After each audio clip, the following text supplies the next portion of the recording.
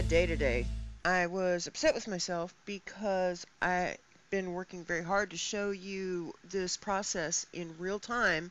Everybody's been asking me if applying pigments takes longer than working with acrylic paint. And it's, for me, it's the same amount of time. In fact, I think it's even faster. If you're concerned about the sealer drying, I have two models going. So when I have to go out and seal one thing, I'll go work on the other. I get a good routine going, I get a lot accomplished, and it definitely goes a lot easier for me than trying to layer some acrylics sometimes. But I was upset because here I was doing all this real time, and I get painting along, and I completely forgot to hit the record button, so we missed part of it, but it's not much. It was just a little bit of pigment on the lips and some touch-ups on the jewelry, the body piercings that are on her face. But in the meantime, I found some royalty-free soundtracks for 99 cents. So guess what? You guys are getting music in this video whether you want it or not. I had a blast with this.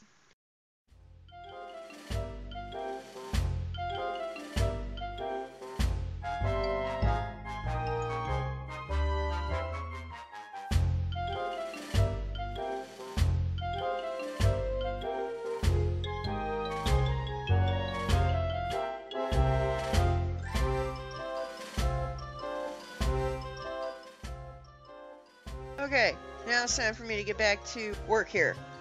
You'll notice I do use these pointed cotton swabs a lot. They are worth their weight in gold when it comes to blending. I use them for cleanup. I use them for an eraser. The color shapers are wonderful and fantastic, but I couldn't do it without the cotton swabs themselves.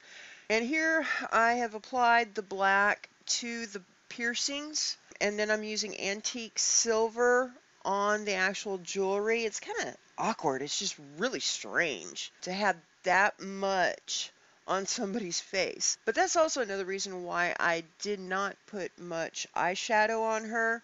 I went with the same blue, just a touch of it, that I have in her eyes, and then I took this antique silver and used it to blend on the eyelids. So she had just a touch of eyeshadow. I didn't want to get too happy with it because she's got all of that bling on her face. So we don't need to get nuts here.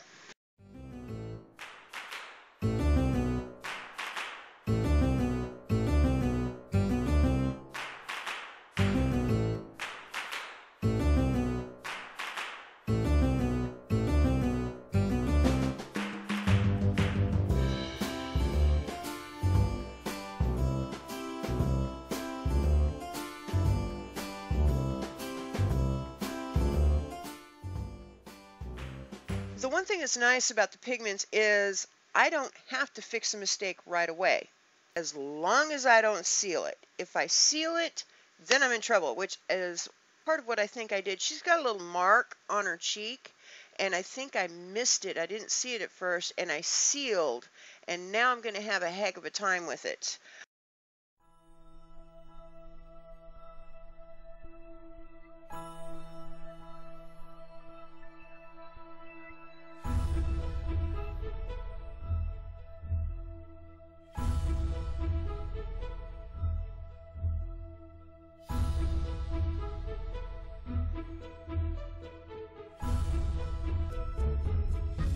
So right now I'm going back to the base coat, just popping up the highlights a little bit. She's very subtle and soft in her face. She doesn't have a very strong bone structure like the elf does. So I really want to accent her facial features with a highlight.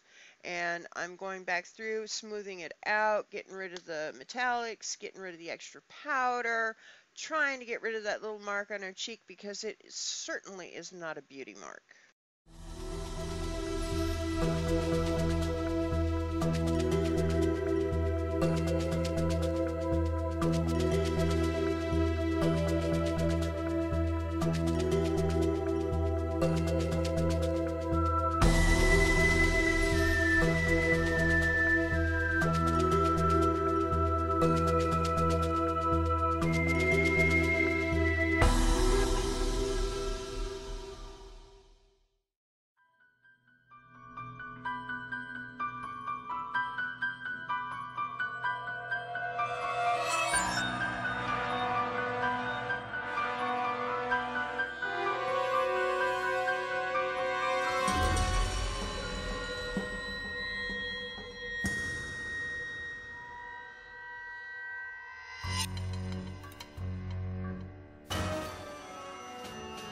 Yep, I had to bust out the acrylics to cover up some of the mistakes. I got a couple little things just here and there, nothing really major. But it's also good that you can see how to repair some mistakes.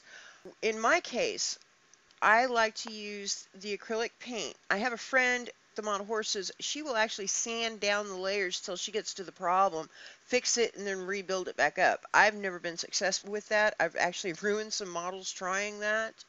In this case, you got to remember that pigments are translucent tints, so you have to keep the paint thin, but if you get it too thin, it won't cover the boo-boo. So you have to really watch it.